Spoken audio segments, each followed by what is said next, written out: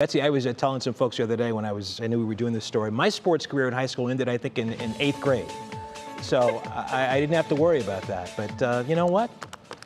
I'm over it. There you go. I'm not bitter. So if we reboot the old softball team for the station, are you in? I'm in. Definitely. Oh. Why not? Maybe something left. I'll do it. You're on the record. This is good. All right. Now we just need to get that season going, get rid of this pandemic and let it happen. To start the day tomorrow, by the way, there's this whole weather thing happening. Scattered rain and rumbles are going to be around. Temperatures will be in the 70s. It's going to be a muggy start to the day. We'll make it up to about 80 or so in the afternoon. Some sun peaks, but the storms will refire and then begin to head south through the latter part of the day. Still 80 degrees right now in Mansfield, friends. It's 81 at the Cuyahoga County Airport on the east side. Very warm air in place. There's a little bit of humidity that's been on the rise through the evening as well. It wasn't too bad during the day, but once we get into that nighttime cooling, kind of helps to wring things out a bit. Brand new severe thunderstorm watch just issued here in southern Michigan. We're going to put this story together for you, but we were watching these thunderstorms back in Minnesota and western Wisconsin at 6 o'clock. Now they continue to move to the east. We've been watching some wind gust potential. These thunderstorms are running through a pretty interesting part of the atmosphere. I'm going to show you a very brightly colored map.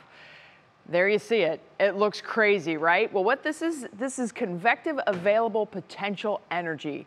This is on the Betsy Kling Index, the juju in the atmosphere, right? This is one of the things that kind of goes into all of the forecasting for severe storms. And when you start talking about CAPE, convective available potential energy, what you're looking at is the available energy that upward motion would be able to provide to the air. So in other words, if we start to get an updraft from a thunderstorm, it's going to be propelled upward. And you can see we have a high CAPE area here in western Michigan that just so happens to be where that brand new severe thunderstorm watch is, and we have thunderstorms entering into that zone. That being said, if you look downstream here into Ohio, we start to pick up a little bit of that high CAPE here east of Cleveland. So the atmosphere is energized.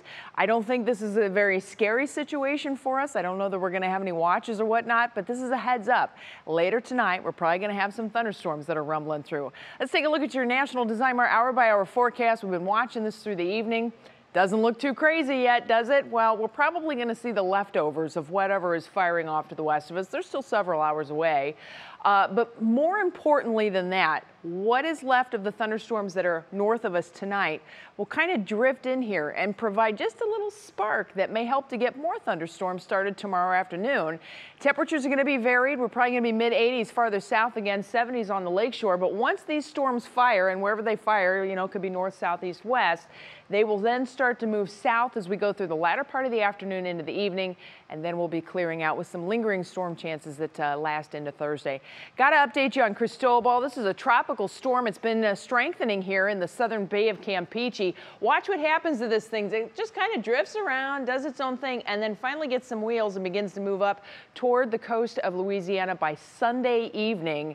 Our entire forecast as far as heat and then next week rain chances is dependent upon that storm. Universal Windows direct forecast. We're going to see warming temperatures as we head through the rest of the week.